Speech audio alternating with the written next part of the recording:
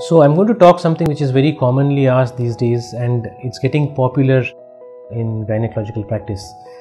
That is gynecological endoscopy, which includes laparoscopy and hysteroscopy. Now, what is the role of this laparoscopy and hysteroscopy in infertility? Because infertility is a vast subject in itself, and if you think of several conditions which lead to infertility or may cause infertility, there are many of those conditions which can be successfully treated with laparoscopy and hysteroscopy, and the outcomes can be excellent. In our own practice, I see a lot of patients who are referred with conditions which give dramatic results in achieving pregnancy after having surgery done for that particular condition. Now, to start with, I'll just summarize these conditions and just mention one or two lines about each condition. One of them, the most commonly seen condition, is PCO. Most women know this as polycystic ovarian disease. Whenever a woman has PCO, it is not necessary that everyone who has PCO will have infertility. There will be some women who successfully conceive without any help, without any treatment. But those who need treatment, they have a particular medical management for that. Medicines are tried first to help achieve pregnancy. If that does not happen, then as second line for treatment of infertility in PCO women, in women who have polycystic ovaries, laparoscopy is what we offer. In laparoscopic surgery, we use some electric current to drill the ovarian tissues. The bubbles which are there in the ovary are burnt with electrical energy, and that successfully helps women to ovulate and release eggs every cycle for the subsequent months. And the advantage of doing this laparoscopic surgery is in PCO women is that it gives you an opportunity to find out if there is anything else which also may be responsible for causing infertility, and those conditions are not seen on scan or even on MRI. What I'm trying to say is conditions such as pelvic adhesions, for example, meaning tummy inside the pelvis. If there are adhesions, if the tissues are stuck together, they are not seen on any ultrasound scan necessarily, in which case laparoscopy can identify that and we can deal with them at the same time, thus increasing the success of the surgery and helping in achieving pregnancy. Likewise, in the same sitting, we do hysteroscopy also, which forms a part of diagnostic workup of any infertile couple. In hysteroscopy, we put a telescope inside the cavity of the womb of the uterus of the woman, and we have a look inside and see whether there is anything which we think may be contributing towards infertility, and if it is there, almost always we can treat it in the same sitting, thus helping the woman achieve pregnancy. The second most common condition which we see is called endometriosis, in which there are very subtle lesions which are not always seen on ultrasound scan or MRI imaging, and those are almost always picked up on laparoscopy.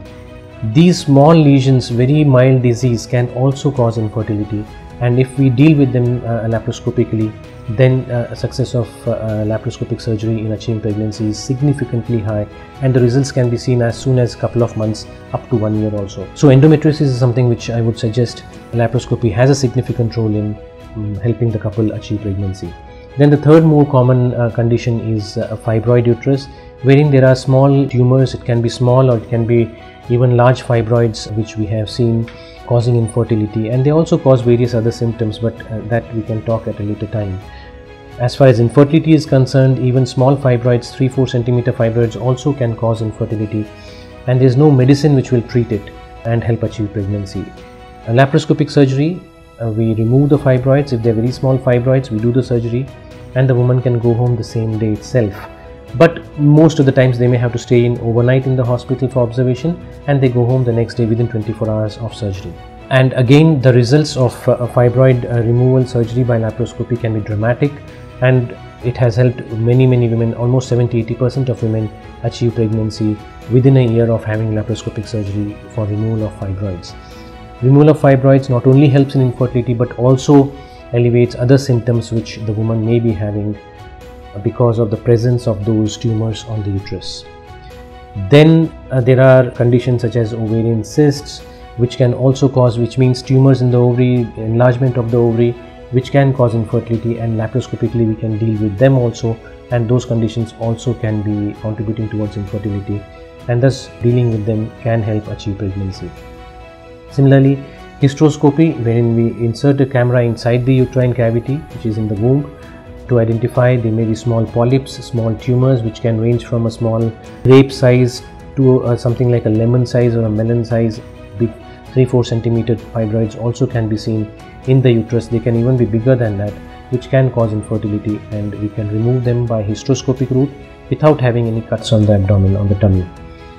And likewise, we're seeing many women having septate uterus, meaning a septum in the uterus, but these women actually tend to have more miscarriages, abortions repeatedly. They don't necessarily cause infertility, but even if someone gets pregnant, if it happens repeatedly that someone is miscarrying, is aborting, then removing the septum hysteroscopically can help them achieve pregnancy.